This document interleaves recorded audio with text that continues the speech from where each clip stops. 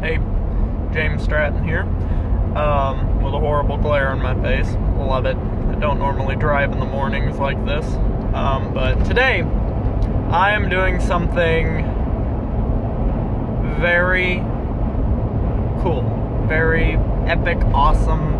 I'm excited. I'm excited and also nervous. God, this does not sound like I'm setting it up to be what it actually is. So today, I am on a quest. I am on a quest for a chainsaw. And I'm currently driving, I'd say like 30 minutes out of my way to try and pick up the one I want at a Lowe's. In all honesty, this is going to be the second most money that I have ever dropped in one purchase. Second only to my daily driver $800 hoopty that I bought with my last tax return. So all I'm looking at is like 550 bucks.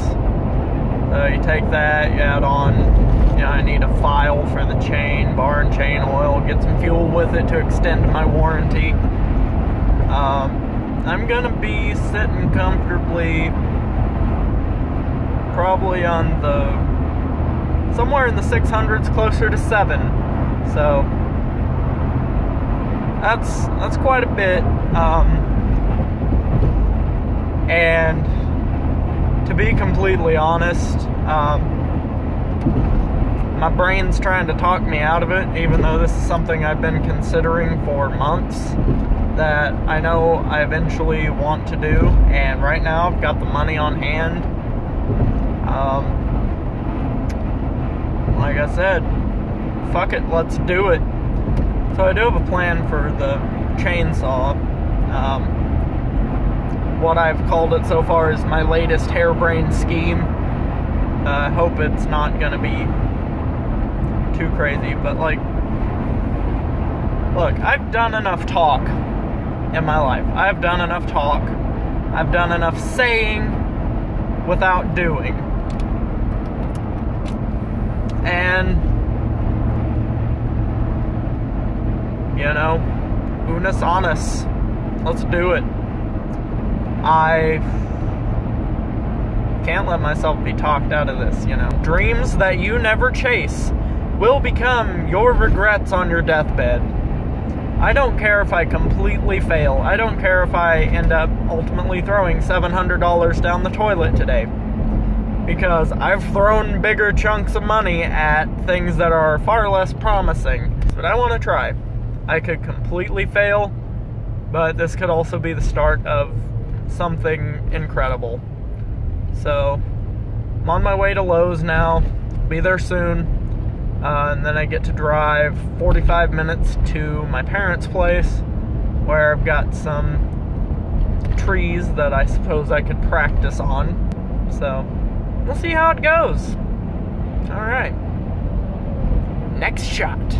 As I approach this Lowe's, I have to just sit back and reflect for a minute on how many guys my age could and would blow $700 on a new Xbox and a handful of games.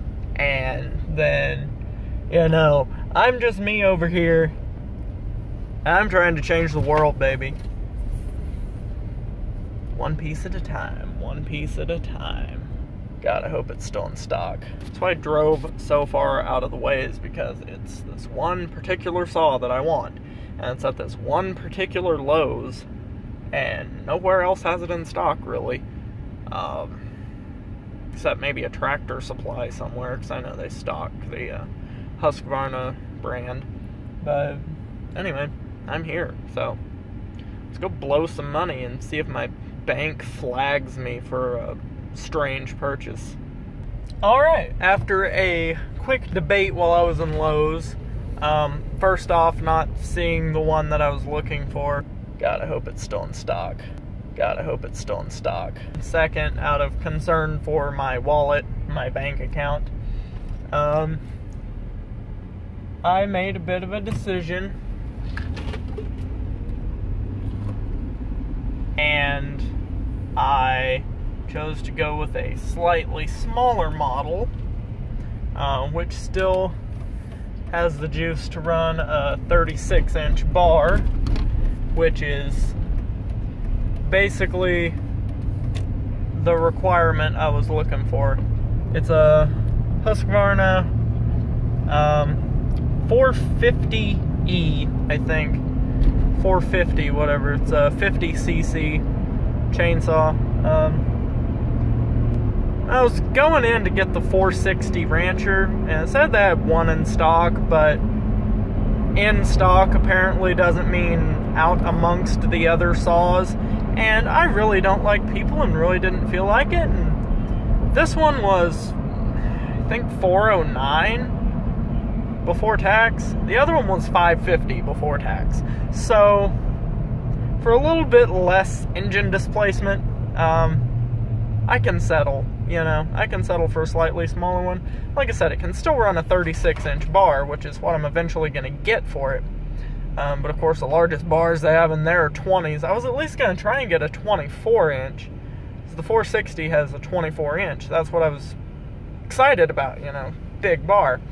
But, you know, not everything works out entirely as planned. But I'm still going back to my mom's with a brand new, fully assembled in the box chainsaw. I got bar and chain oil and some pre-mixed fuel and a file and, you know, all the stuff you need. All the stuff you need, including, this is an awesome look. All y'all people out there with your fake Facebook ad 1995 Ray-Bans, and I'm out here with $10 flimsy ass safety glasses I got from Lowe's, and I think I look like a badass right now. Right back. I'm not particularly familiar with this city, so I just discovered that I am ever so slightly going completely the wrong way. So, note to self, fix that. Now, I just realized something, really speaks to the narrative of how I'm kind of an idiot. Like, you know, I'll say I'm an idiot a lot, and that's basically the unaltered truth. Because, if I had just initially decided, like, hey, I don't exactly need this top-of-the-line thing that's gonna break my budget, you know, I could have just stopped at the Lowe's right by my house, and I wouldn't have had to go through this little side quest looking for a 460 just to walk out with a 450. But, you know what? I'm the king of the side quests. I like it, you know, it gave me something to do. It was fun, it was a good little adventure. Alright, I know the lighting's not gonna be great because I didn't pick the best angle, and the sound's probably gonna suck because wind exists, but here's the haul that I got. Got a Husqvarna chain file kit thing. Got some funnels because I don't want to get everything covered in bar oil immediately. Picked up 2 of these felling wedges because, oh, sorry, I pointed that the wrong way. Picked up 2 of these felling wedges because, well, seems like a smart idea, you know. Reducing the risk of death is my goal here. I also picked up a gallon of this bar and chain oil. That was like $12. Not upset about that. I also got 3 cans of this pre-mixed fuel, and managed not to explode on my way home. And originally my plan was get the 460 Rancher and, you know, get the bar oil, the fuel, maybe a file, and that was it. And then I was out of money. I was going to be strapped for the next couple weeks. But since I got the one that was $140 cheaper, I was able to throw in this beautiful prize. Brand new axe. Never really had like an actual axe before. I just have this crappy little hatchet. And I mean, it gets the job done. I had to sharpen it a little while back. Gets the job done. It's not perfect. But now I have a whole ass axe. And I know that's great for knocking these wedges into the tree where you're cutting. Now, on to the star of the show. I know you're all waiting for, and I know half the people who clicked on this are waiting for. Like, come on, man, get to the good part. Like, okay, get into the good part. My brand new saw, which I'd read that it was kind of packed ridiculous. It's fully assembled. They just kind of have the bar poking out. It looks a little ridiculous, but, you know, so what? So, with my horrible camera holding skills, let's get into an unboxing. Alright, so I think that angle might work. It's probably going to look like I'm unboxing this in a cave, but so what? It's good to have a pocket knife on hand for the occasional chainsaw unboxing. I know this is going to be a lot less awkward than trying to open it one-handed. Bad enough at opening things when I have two hands. Let's try not to completely destroy the box, just in case. Crack that open. Play the camera, but, you know, so what? Okay. Got a little prize kit here with the guide. Oh, thank God it has the... Just stab that out of there. It does come with this tool included. That was the one thing I was concerned about. Comes with manuals and a little thing of 2-cycle oil that I'm not going to need yet, but, you know, I've got it. You know, how in the ever-loving heck do you get this thing out of here? Oh, baby. There she is. Let's get this stupid blister pack dummy thing off of the blade. My God. Oh, this is gonna be locked up like a prison. Pick up the old handy dandy there. Old handy dandy Randy. Are we gonna cut out most of the stuff that makes me look like an idiot? Yep, I'm caught in a tooth. Oh wait, that's a staple. Yep, I am a dumbass. Aha, okay. Whew, she is a beauty. Tell you what. Now that I got past that horrible unboxing, here she is in the flesh. Slick. I love it. Alright, let's get in some fuel, get in some bar oil, and try to start this up. Alright, just staring at the side of it. It's got these handy dandy little flip up fillers. That's for the fuel. This one's bar oil.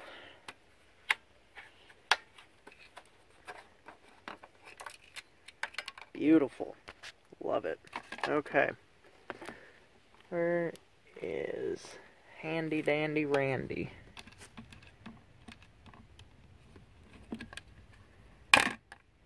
Alright, y'all can see so much when it's pointed directly at the dang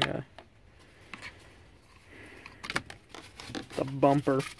That's excessive. Well, that's perfect for the fuel. Not great angles for the bar oil. Kind of a situation am I dealing with here? Yeah, my camera work is not that great. I haven't really done a lot of the YouTube and videos thing in a while. It's been a couple years, so there's a lot that I could use to relearn. Okay, that's... well, if that'll stay there, that'll be great. This could end incredibly badly. Okay, there she goes. I don't know how much bar oil this thing holds. I don't know how big this tank is. Like, to be completely honest, never owned a chainsaw before. I've never run a chainsaw before. I learned a little bit about chainsaws from my grandpa when he was still alive. You know, because my grandpa was really an outdoorsman, and in his retirement, he did a lot of tree cutting, just for the hell of it, you know, as old people do. There's that. I don't think I over-tightened it. That's perfect. Alright. Now, get some fuel in this bad boy. I haven't opened one of these yet. I don't know if it's gonna fucking explode on me. Alright, well, if I die, it might be good for views. You crack this thing open.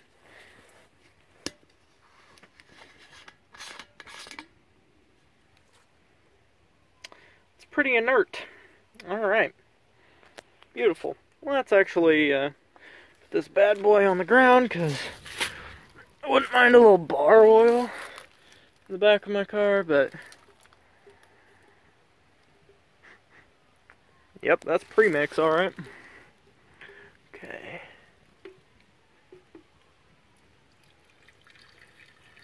There we go. Yeah, it's going to be pretty obvious starting out that I have absolutely no idea what I'm doing. What I really need to do today in this video is just start up the saw, give it a little test drive, familiarize myself with it. That way in the future I don't, like, cut my leg off, you know. Because, as fun as I'm sure that would be, I don't want to cut my leg off. Alright, so she's all strapped up. I'm going to go ahead and read this owner's manual, just to be sure I'm not forgetting anything or too much of an idiot. I'll be right back at you. Alright, I'm glad I read the owner's manual, because, as I said, I'm an idiot. So, be sure the chain is right.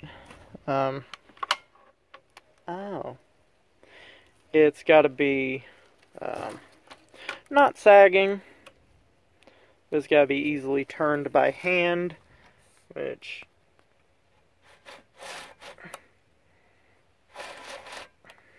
I mean...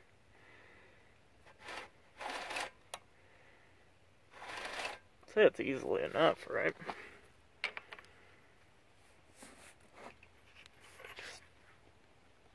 Well, it's a new chain.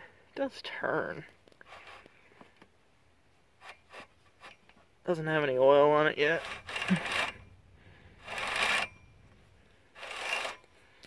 It's got some tension, but new chains are tense. I have the damn chain brake on. Okay, well, let's try to start this thing up. I'll see if I can set up an angle and see what happens. Alright, so according to the instructions on the back of this thing, flip this sucker up. What?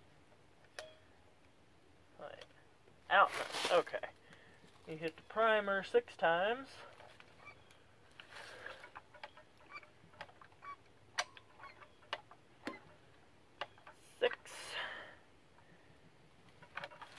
Pull this here deal. I know y'all probably can't see this. This is the best part.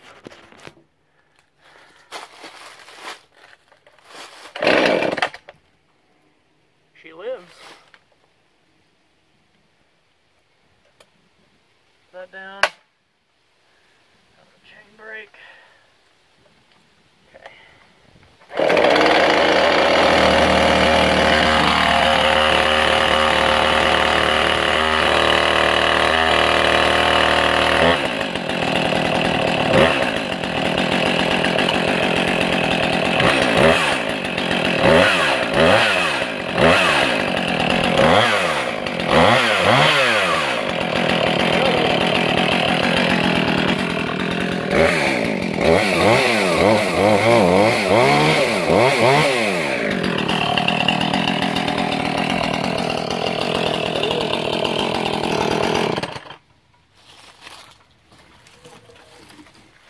Alright, well,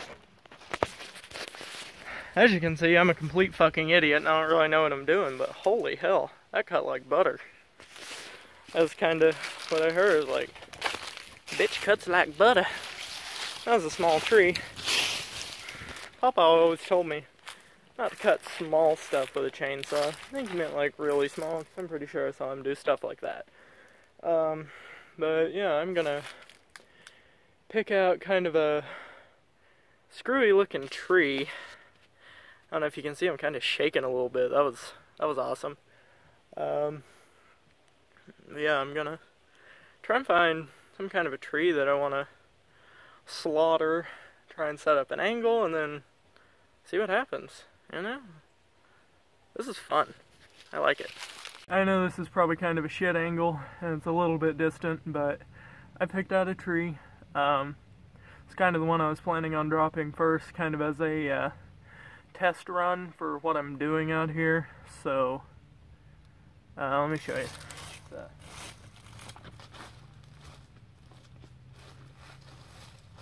This little fella right here. Favors about like that. First felling. Let's do it.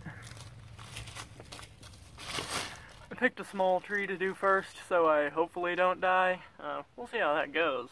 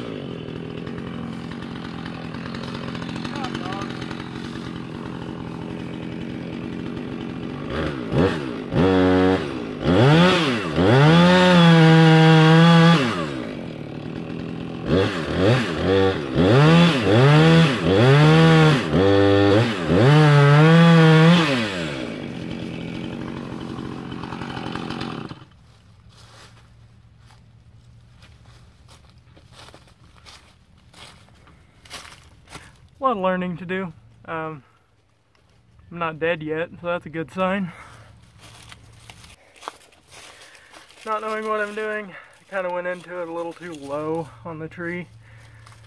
I couldn't really judge my angle. I've never really had to judge an angle for that before, so pull out old wacky.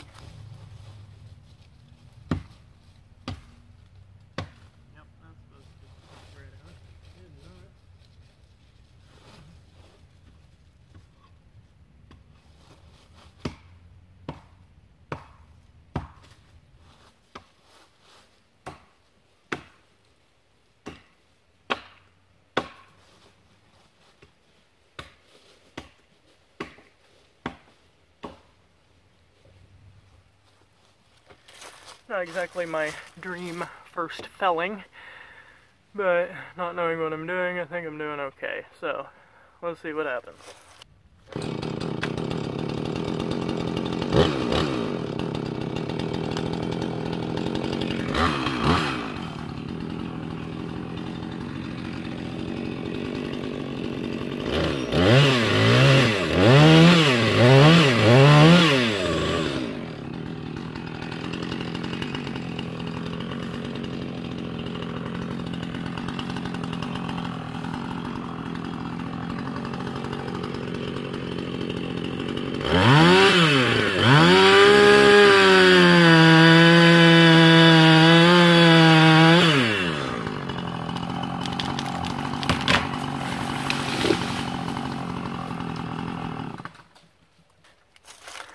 We have landfall.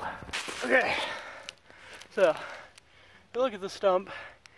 It like 80% did what I wanted it to do, which is a good reason to start out on a small tree, because 80% works on a small tree.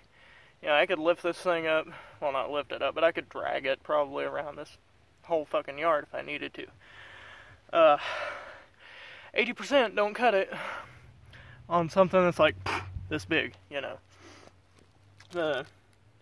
I forget what this cut is called, you know, the one where you cut out the wedge and then got it from the back. It is very much not straight. You can see here where I kind of, you know, screwed it up early on. I'm sure any actual chainsaw guys are looking at me shaking their heads like, come on, you idiot, you're gonna end up dead. Like, try not to end up dead. So, but yeah, let's just jump right in, cut this thing up just for something to do. Also didn't realize that, I don't know how I didn't realize. When I say I'm an idiot, you know, realize that. But bar oil makes the sawdust oily. Go figure. Now I realized, if I got that 460, I probably would have shit myself right now. Seeing as I've never really handled a chainsaw before. It's probably a good thing I got a slightly less powerful, slightly less torquey one. Maybe I'm less likely to end up dead. Checking my recording time. 16 minutes total. Okay. Well, let's chop this little fucker up.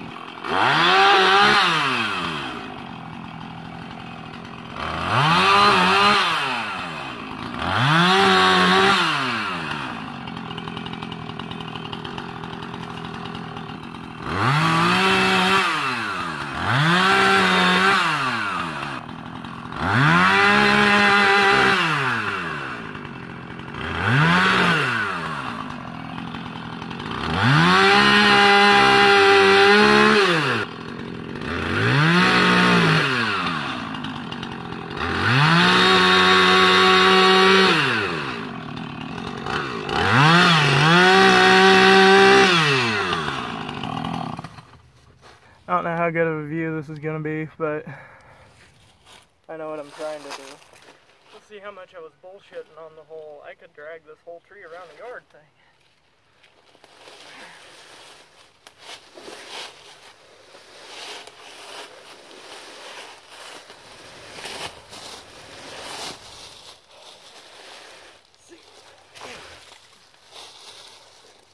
So don't fit a boot right there. As long as this approximately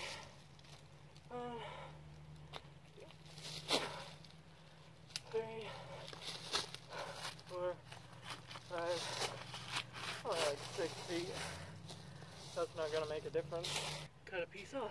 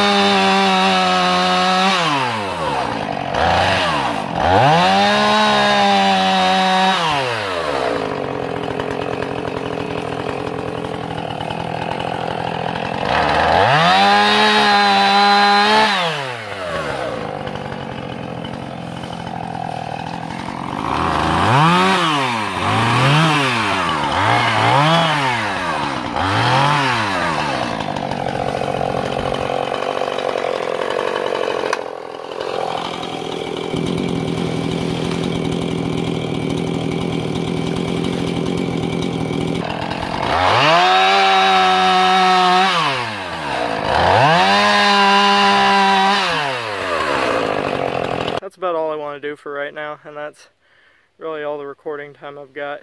So, well, all you're gonna do is comment on how I'm fucking moron and obviously don't know what I'm doing and just gonna get myself killed. Well, I mean, I'm open to constructive criticism, of course, you know, tips and tricks and whatnot.